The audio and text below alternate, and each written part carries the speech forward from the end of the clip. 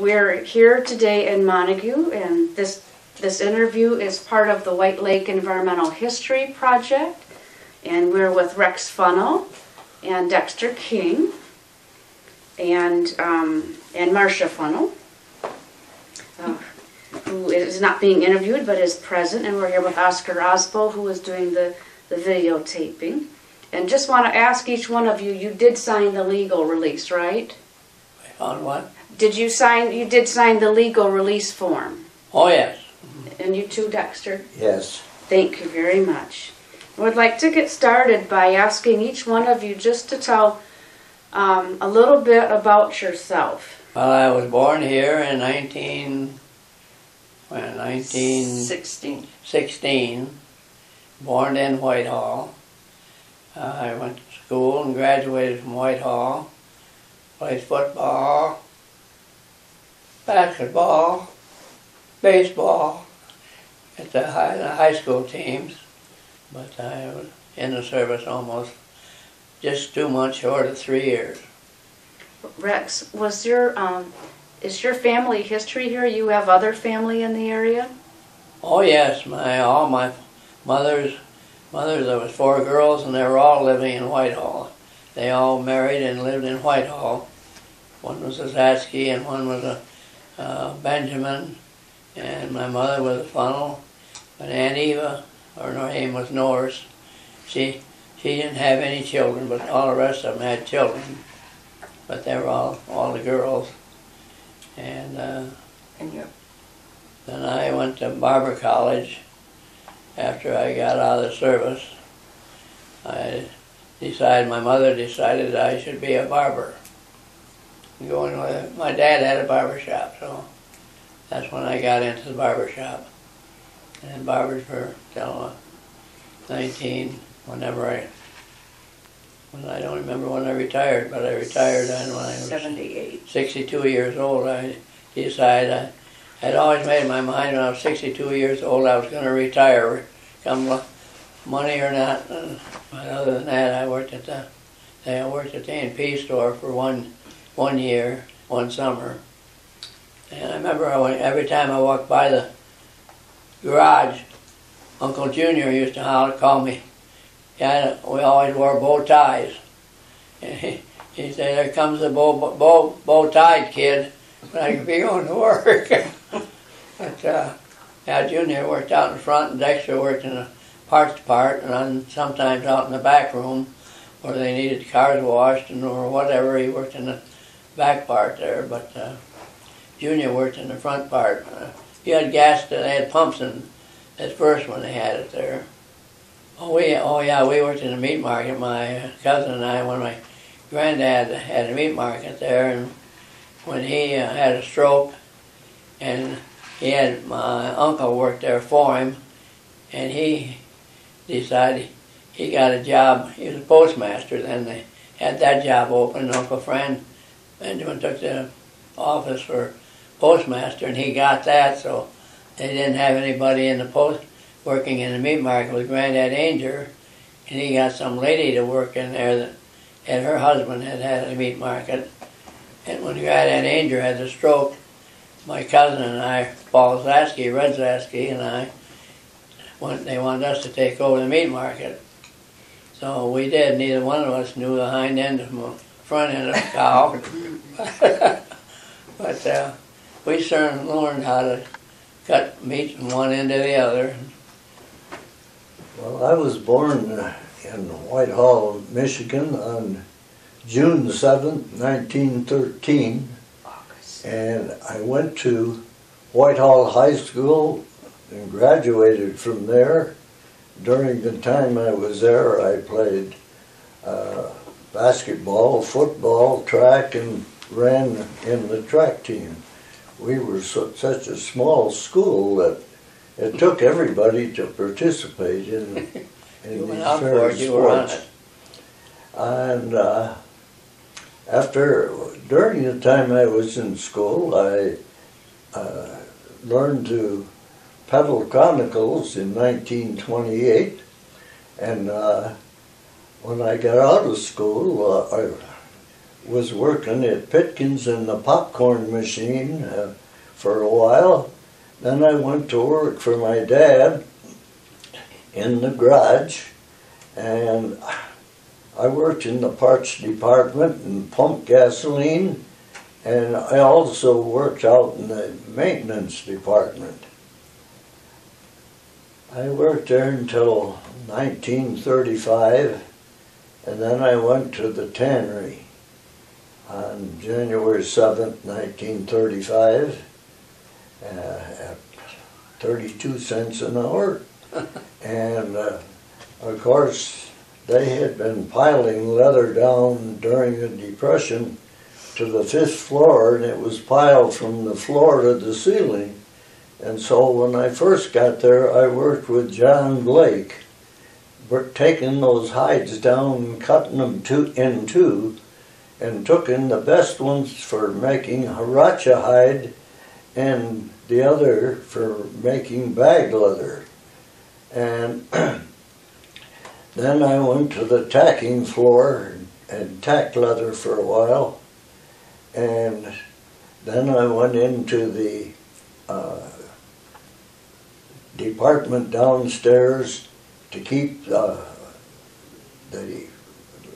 materials that were being used in the tannery. And when I made out the first report for Grand Haven, we were short about $50,000 because the people in the shop had been taking these various things and using them and not charging them off.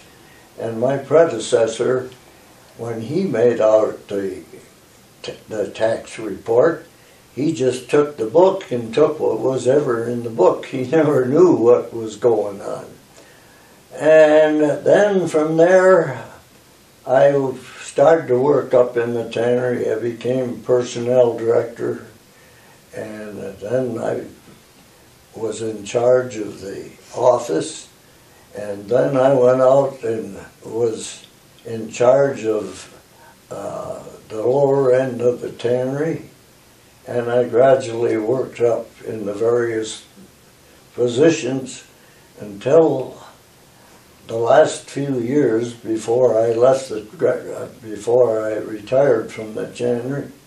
I was operating the tannery. So I had a busy 43 years in the tannery, and I got along well with the union. I tried to treat them like I would be treated, and of course I had to do what Nashville said. But so be it. When did we have the striking down the tannery, Dexter? Pardon? When did we have the strike? When did we have The it? union had a strike down there. Oh, sure, we had a strike and we had to negotiate a new contract, but I still got along good with the union. I tried to listen to them, but I was sorry I could only do so much. I went down to Genesco one time and asked them for 10 cents an hour for day workers. And of course, after a 3-hour meeting with the brass down there, they said, no way, you give this money at your next contract. And I said, no. I said, we recognize now that there's that difference, and I want 10 cents now. So after the brass left, my boss says, now Dexter, what do you want to do? And I said, I want 10 cents an hour before Christmas.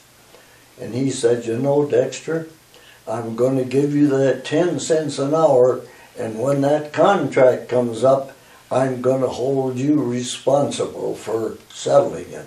I said, I'll do all I can, but I want you to give the people as much money as you can afford to give them, not as much as you think you can get away with. So that was my meeting, and of course, I played in the orchestra, and I was out to VFW one time, and the head of the union came to me as we were both having a drink at the bar, and says, Dexter, you know, all the time you worked at the tannery, we always thought that you were fair with us and was going to do the best you could for us. So that made me feel good. And I retired from the tannery in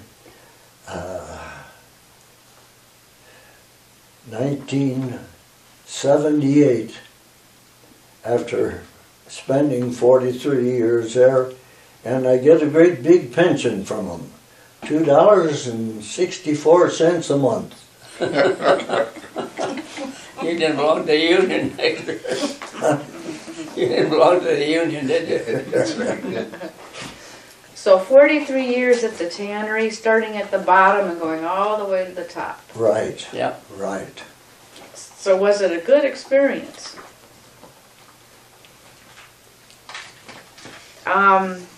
I think, I was going to ask you, what do the tackers do? I know there was a picture here. And I was curious to know what a tacker did in the Well, tannery. I'll tell you, when we were tacking, Toddy Grow and I were partners. We had a platform that was about, maybe 5, 6, 7 feet square, and we were tacking calfskin. And he would put a couple tacks on the tail end, and I would put a couple on the front. Then he would get one of the shanks and tack it, and I would get one of the head part and tack it, and so forth with the other one. Then we had to tack it all the way around. They had Of frames. course, we had to hold the Wooden tacks between our fingers, and we hit them with a flat pair of pliers. Pliers. And when that tack bent over, that You meant hit your your finger. thumb was going to get cracked. So my thumb was black and blue most of the time, and I had a groove between that finger and my thumb Yeah. where I was holding on the tacks so tight that they wouldn't fall. Now, Yeah. what was the purpose of tacking the hide? So they would Stretch 'em. dry? Stretch Stre- 'em oh, out. To stretch. dry. Stretch them out Yep. to dry. Oh, okay. Yeah.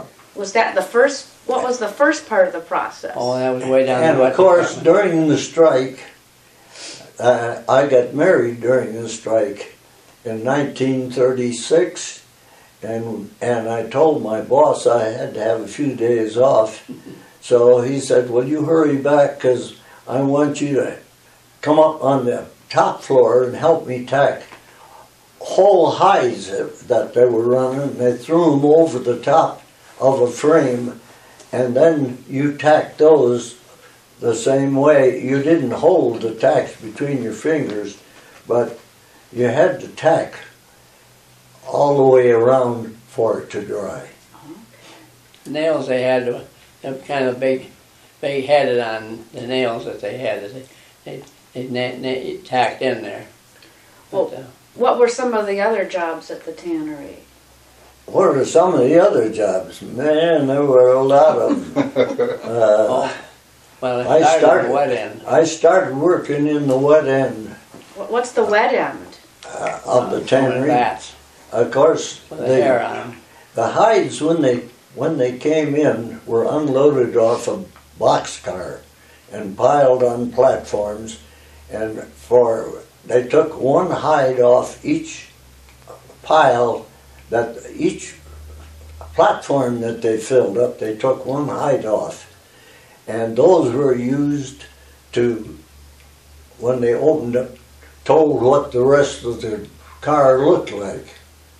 And they trimmed them and cut them down the middle, and then they took them into the beam house and threw them into paddle wheels. But later on, they got big drums that they put them in to wash the manure off them, and then they refleshed them, and they put them in the lime vats and treated them with lime and sulfide They called to them vats. loosen the hair. And they had to be pulled out of there to go to the unhairing machine. And from the unhairing machine, Yep. they went into the tanning drums. Yeah. What where did they the were unhairy? treated with chrome and sulfuric acid and salt. And Yeah. after they were tanned, they dumped them out and they were taken to the ringers where they were wrung out, and then they sorted them, and then they split them, then they shaved them, and then they put them up on frames and set them out with paddles to dry. They went through the dryer, and when they came out of there, they went up to the next finishing floor, and they went to the shaving department upstairs, where they run them through a buffing machine to trim off any imperfections on it. And then, of course, they had to go through the finishing process of getting dye on them, and they went through the spray machines that sprayed the, I'd have pictures of that. And then when they got through with that, they went over to the smooth platers and were smooth played, or put it with an imprint if they wanted to put some other thing on them. And from there, they were ready to go to the sorting department to be sorted and measured and shipped to Nashville for shoes. Some went for shoes, some was bag leather. Some was bag leather and some was shoes leather. So some was shoes. What kind of shoes? Any leather shoes, yeah. I say bag leather was any kind of bags that you had, and they made leather for inside of cars too. Right. Yeah. Not in Whitehall plant. No, they in Grand Haven did most That of that. was made in the Grand Haven Yeah. plant.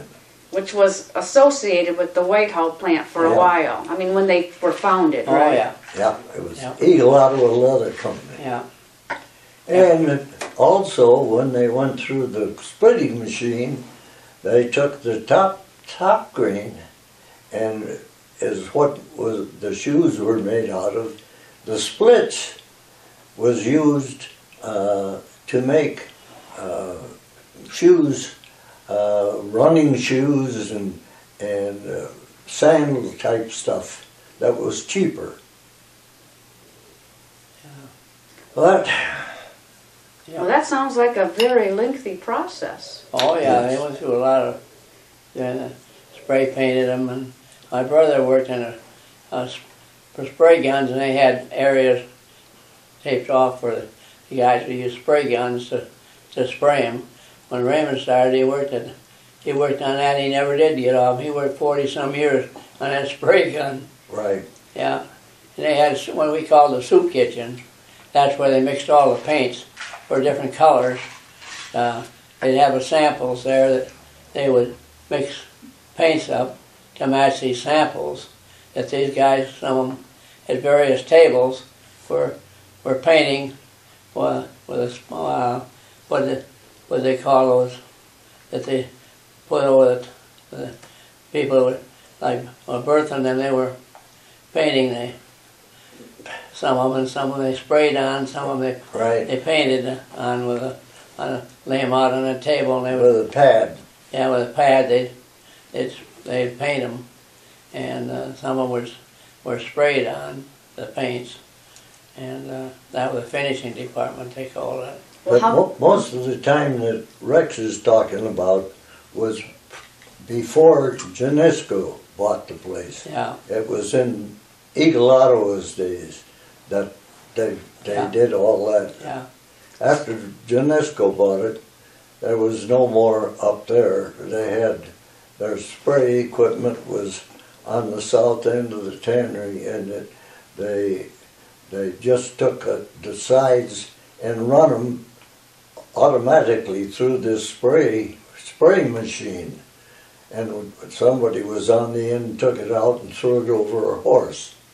But those jobs that Rex was talking about was all Eagle Ottawa before Genesco bought it in 1944. They called them horses because they had on wheels, and they had built like this, and they throw them over the top of those, and they call them horses. Oh, okay. They throw the whole side over the top of those horses, and that's why they call them a horse. So it was maybe a little more automated process after Genesco bought it? Yes. Yeah. Yeah. Well, how many shifts did the tannery regularly run? Well, they were running two shifts. Yeah. Uh, Some places 3, but mostly it was all 1 or 2. Of course, you know, we could have produced more leather for Genesco, but they didn't want any more from us, and they wouldn't let us sell any of our leather on the outside. So we could only produce so many hides a day. But I'll tell you, if Genesco had been smart, they would have had somebody buying their hides other than the man that they had buying hides, because we piled too many hides up in the 5th floor that we couldn't use. And that was because the man that was buying hides, instead of buying them from packing houses like they were doing back in the Eagle Ottawa days, they were buying them from the Chicago packing house. Yeah. Of course, they went out of business, so it would have to be packing house somewhere else. But he was buying hides from odd lots that were picked up, and they weren't properly treated with salt like they were from the packing houses. So eventually Genesco was notified that they'd do a better job if they hired a new hide buyer, and that's when Scotty got fired. What was his name? Huh? Scott, was it? His last name was Scott, wasn't it? Yeah. Yeah. Well, Rex, can you explain the relationship that you two have? Because I don't think that came out yet. How are you two related? Well, I married his sister, the youngest one, and that's why of course I knew Junior and Dexter through the garage, because I had to walk by there. I lived right next to the garage practically, so I walked by the garage all the time when I worked at the A&P store, and I'd stop in there a lot of times and play cribbage and whatever. When I wasn't working, we'd play cribbage and be in the garage, just talking to Junior and Dexter and the Lawrences and whoever worked there. So a lot of us were around the garage that didn't even belong there. Like Bob Gifford, he was in there all the time. Yeah. And I was there, and somebody else was hung around there a lot, and we played cribbage and whatever. Well, you know, I had 2 sisters and a brother, and of course my folks, mother and dad, they're all gone. I'm the only one left in my side of the family. But Yeah. I just figured I've been living too long, Yeah. you know? Yeah, they are all gone, aren't they, Doris Right. and Bertha and Yeah. Junior, and So are yours. you and I are the only 2 left. Right. Yeah, your brother and sister are both gone. Yeah, my brother. Yeah. Well, what is your secret to long life? Well, we lived good lives. Well, that's why I said we lived too damn good, didn't we? Yeah. No, didn't drink enough or party enough or we partied enough. He didn't party as much as his brother did, though. No. Junior did the partying on their side, and I did the partying on our side because my brother didn't do much drinking or anything in either. And he didn't get married until he was 50 years old. And the gal that he married was 50 years old, and she'd never been married. and Raymond and Lorraine met because Raymond would walk every night down the street there. She lived down that street with her folks, and then they got talking, and when they were both 50 years old, they got married. But they graduated. Well, you see, besides working at the tannery, I played in an orchestra for over 30 they had years. the orchestra, King's Orchestra. And we played at the Jack and Jill Resort, I think, for 30 years. Besides playing there, we used to play at the Franklin House in Montague until after it burned down. And we played at VFW in Montague for dances. And we played at Fremont at the Ramshorn Country Club. And we played up at Ludington for the Elks one night a week. So we played all around. And you played at the Ford Garage quite one night a week too. Remember, they drive the cars out on Friday or Saturday or whatever for their showcase. They'd have 3 or 4 cars sitting in there. They'd drive those out. We'd mop the floor, wax the floor. We'd have a dance every Tuesday. What night? Yep. One night a week or something. Right. They'd have a dance in that part of the Showroom. the showroom of the Ford Garage, which is now the one on the corner there. What they do? That was in the early ages. That was in the early ages. Yep. We had more people standing outside the windows watching the dances going on there. Well, tell me about the basketball team. Both of you played on a basketball team that was a tannery basketball team. Oh, yeah. Rex, you want to tell us a little bit about that? Yeah, we would call the Black Eagles, and we had and they also had the girls had a team, and we had a second team for the boys the guys that weren't good enough to make the Black Eagles. But we played, we played 2 or 3 games a week. Sometimes we played most of them when Hatton built that gymnasium then at Whitehall and Grand Haven. We'd go down there and practice every night. And we lived down there when we weren't working. And then we had some good basketball teams. In fact, they brought in 2 or 3 guys, Ted Essenberg and Cook, and then we got Heine Clevering and Sneak Peddler out of Muskegon to play with us, and the rest of us were local guys that played. Only 3 or 4 of us were local. The rest of them we got like 2 Muskegon guys and one of the coach up at the school usually played with us. And who did you play? Oh, we played any place, Grand Haven. They always had teams too in the tannery down there.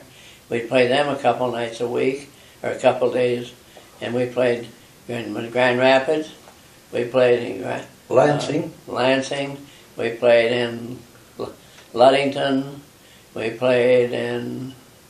Who else up north that we had? Was there anything else up north that we played in?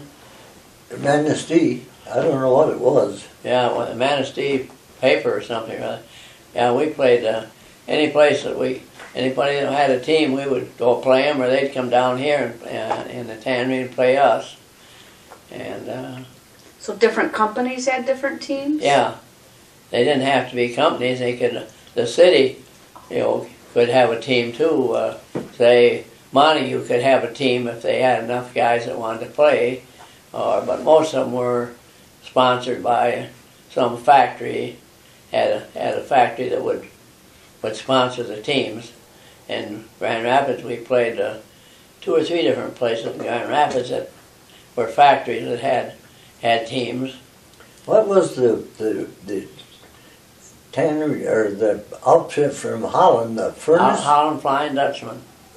The furnace team. Yeah. And I remember that game particularly because well, of course, Ted Essenberg fouled him right at the end of the game, and he made both shots and beat us. yeah, but Ted Well, Ted ended up playing with us, Yeah. but he was from Holland. Ted and Cook were from Holland. They finally came up and got jobs at the tannery, and primarily to play basketball. And so they played basketball with us, and we had two guys out of Muskegon that played with us. Heine Clevering and Sneak Peddler played with us, not all the time, but a lot of the times. And Did you have to work for the tannery to be on the team? no, that's where some of these guys I was naming out of Muskegon,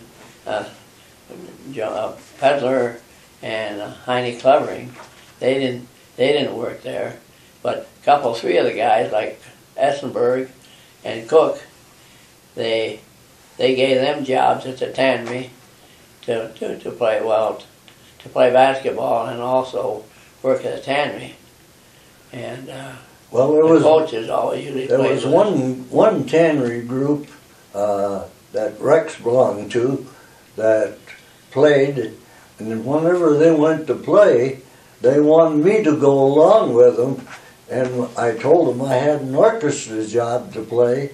They said, well, we'll pay the orchestra man for you to take your place, but we want you to come along. But when the season was over, all of the guys that were on that team got jackets, and I never got one. Now, how long did that Black Eagles team play? Oh, quite a while, didn't we? Yes. There was quite a few years we played. The tannery sponsored us. Yeah. We played all over. We didn't have to. We actually didn't have to work at the tannery, but if you were good enough and better enough, then they would. I said, like we were saying, we had the coaches from Montague and the coaches from Whitehall and various other guys playing with us. Not too many of them worked at the tannery, really. Most of the Black Eagles that were so good were local people, except Ted Essenberg. The rest of them were all local people. Well, Ted worked at the tannery after that. Rex, Dexter, Harry Grassmeyer, Ted Essenberg, Paul Simonson, Raymond Funnell, Paul Zatsky. All local people. I was on that team. Huh? I was on that team. I said Rex on. Oh, did you? Okay. Yeah. Yeah, that's the time we had mostly local guys on that team. Yeah. Yeah. We're the ones that played the longest together. Oh, yeah. Are there, who's left from the Black Eagles team? The two of you. We're the only ones that are left, aren't we? Yeah. I don't think Toddy Grow isn't around anymore. They're all gone. They're all gone, all of them. Yeah. I was looking at the picture I had at home. I meant to bring it and I didn't. Well, I had just, I know, I had just a few questions about just the concerns in the community about the pollution. I mainly wanted to focus on the Black Eagles basketball team, but since you worked there, Dexter, and you lived there, just your opinion on what did you think when the community started having concerns about pollution and related to the tannery? Well, I can't give you much of that. Dexter would know more Yeah. about that because he worked there for many more years than I did, and he worked in the office area where all these things would go through. And Well, you know, the tannery was actually operated on the best basis of most tanneries in the country. We sold our fleshings, our hide trimmings, and our hair. We put the fleshings in gondolas and covered them with lime and sold them to Peter Cooper Corporation. The fleshings were used for fertilizer. The trimmings were used for well, the fleshings would be one of the high parts of the thing that they took off would be called the fleshings. Yeah. That's what one part. And the hair was sold for pads under rugs and for felt hats. And when that was discontinued, then we started to burn the hair in our process. But that was profit. We couldn't throw that out. And of course, they accused us of throwing hides in the lake. We couldn't afford to throw hides in the lake. They were too hard to get.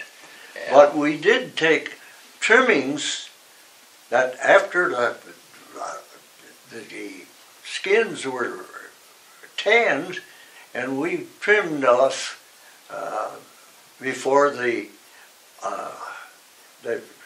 before they went upstairs. We took those trimmings and put them in bales and put them alongside of our settling pond to keep the waves from washing it out. But that stuff that was tanned, you could take your shoe and throw it into the lake. It wouldn't pollute the lake. Neither did those after they were tanned. Yeah. Well, They used it as a seawall, or more or less, from the lake to the swamp area alongside of the tannery. You might say that instead of cement or something, they used this, what Dexter's talking about, that they took off the leather that they couldn't use and baled them and used them like a seawall across there. well, and I'm not necessarily asking you, about the pollution as much as just what people who worked at the tannery thought when concerns were raised. Was it upsetting? Well, or? they knew that what they were doing really wasn't a pollution going into the lake, but people thought because they were putting stuff out there that it was going to pollute the lake, but actually it wouldn't hurt the lake. I don't think anybody in the tannery was ever worried about pollution. No. But I went down to the school to meet with the people from Sylvan Beach that were concerned about the tannery pollution, and I spent 3 hours down there, and the engineer that had built the hookup for the wastewater for the city of Whitehall his home was right on the shores of White Lake. And I asked him where his effluent went. It went right into the White Lake. And of course, he didn't say anything about that.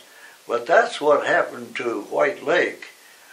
Cottages that were around the lake, the summer cottages, became full-time places. Yeah, So they all had septic tanks, and then they had a line that ran out underground into White Lake.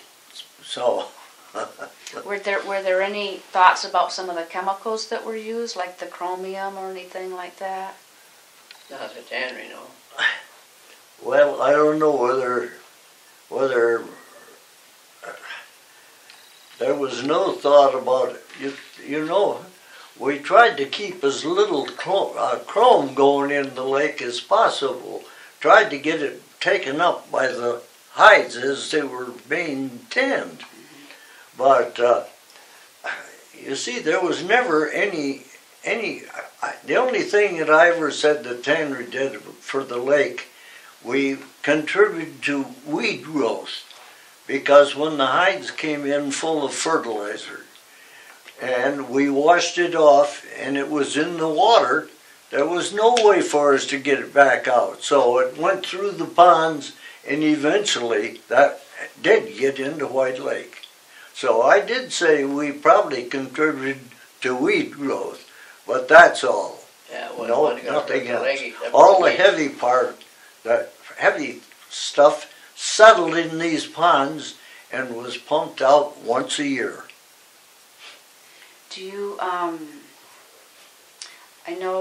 think it was you, Rex, who mentioned that,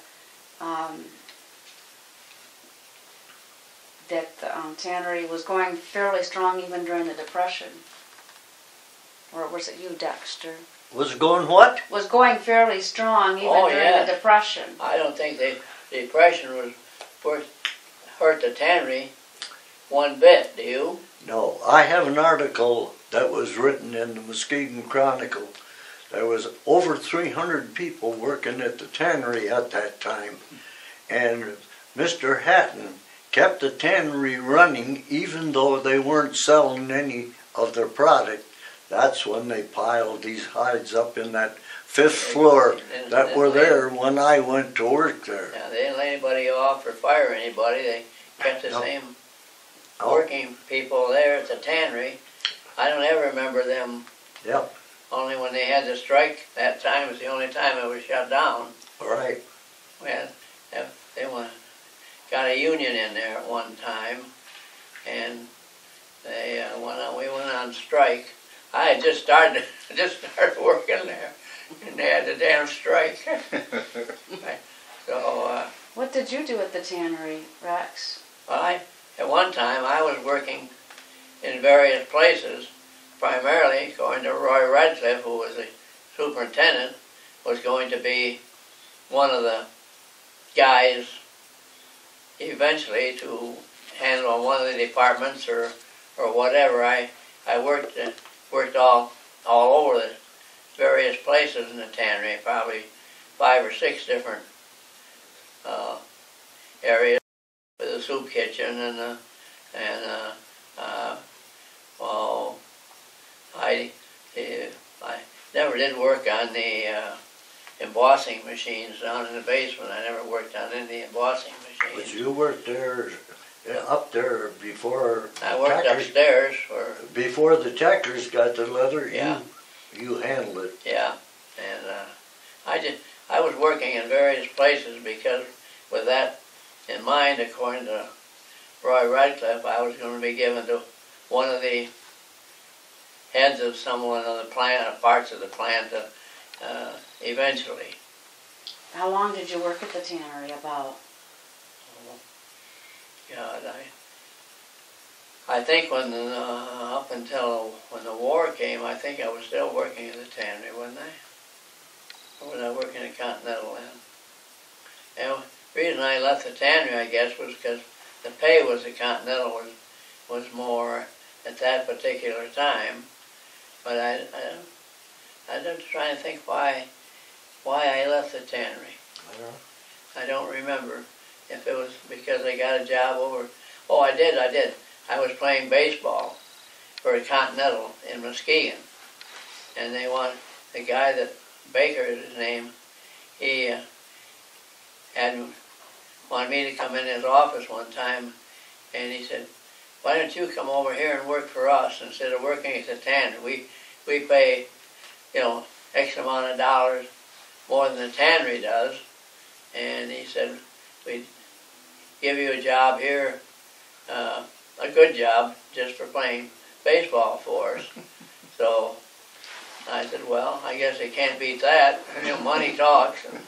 So that's when I went to work at the Continental in Muskegon, and a couple of Toddy Grow and a couple of other guys were working there at that time too. So we had a car full of guys that worked. We worked third shift, and there were 4 of us that paid Toddy to drive, and but that was. But they had to drive back and forth to Muskegon. Yeah. Where here they could almost walk to the tannery. Yeah.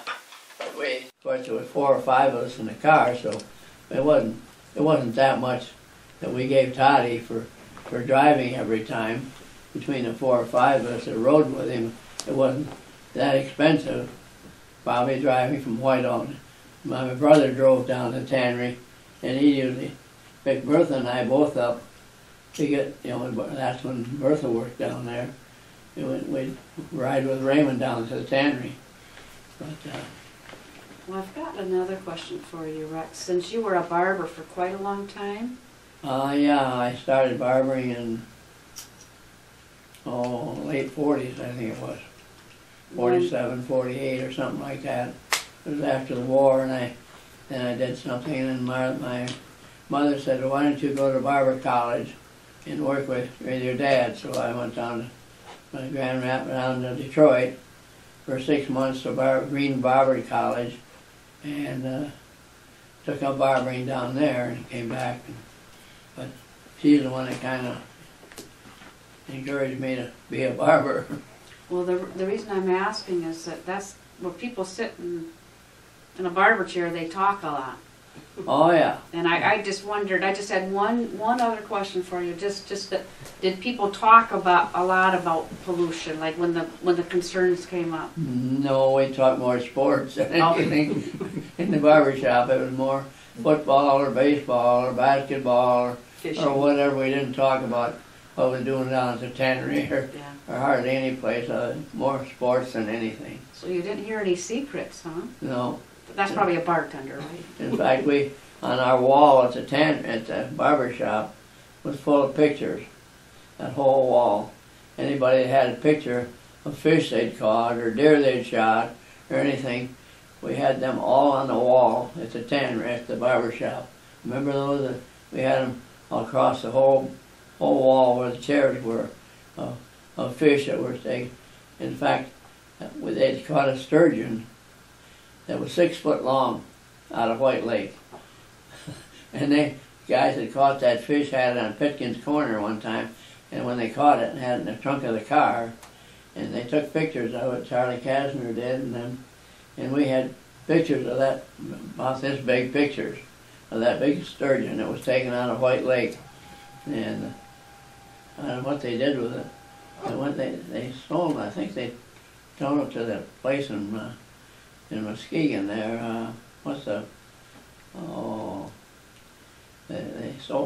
they took it over there anyhow and gave it to patients that were in some type of a hospital. It really wasn't a hospital either, but they used the fish for that. The TB hospital?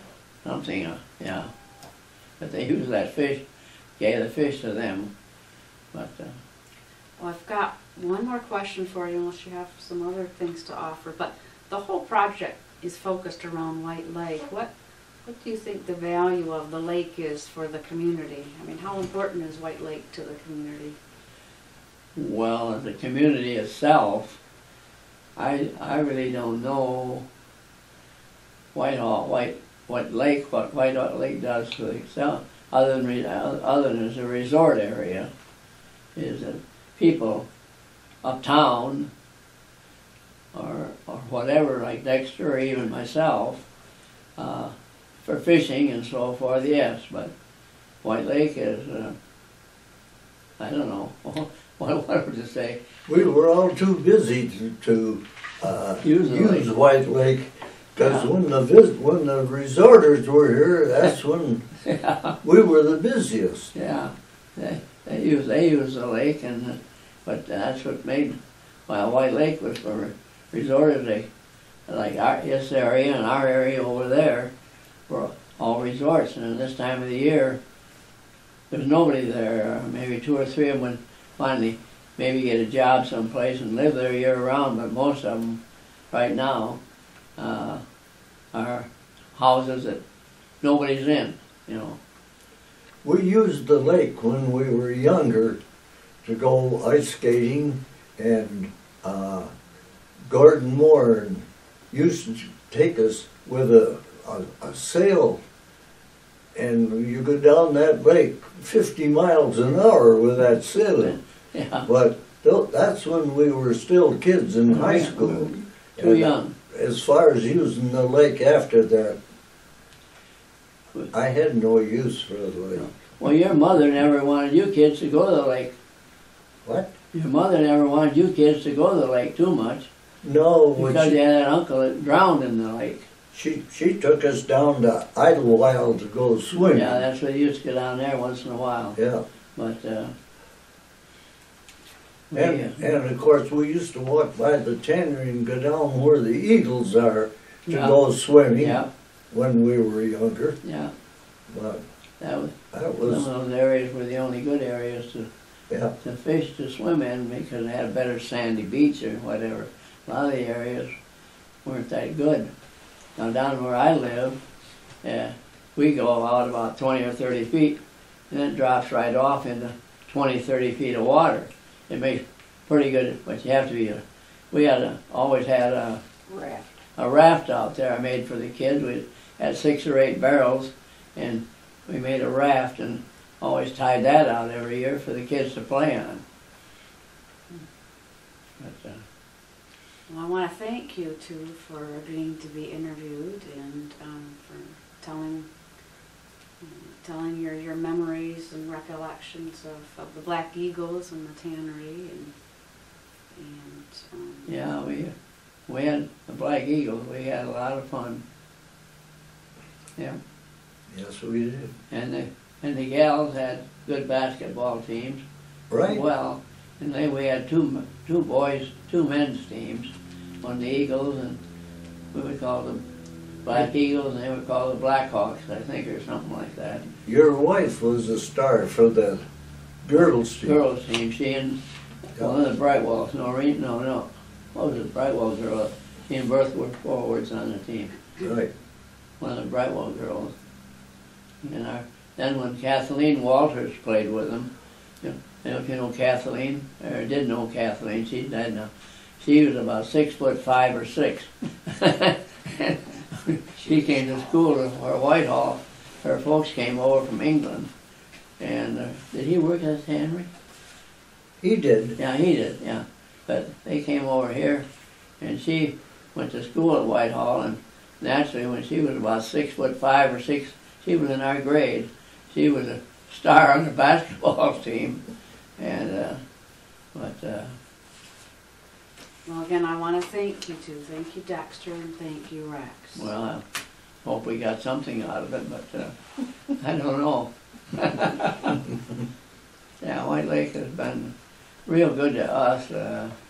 Even when I bought the house down the lake, when we were kids, they used to take us down there by the Idlewild, where the Eagles Eagles are now, over this way more.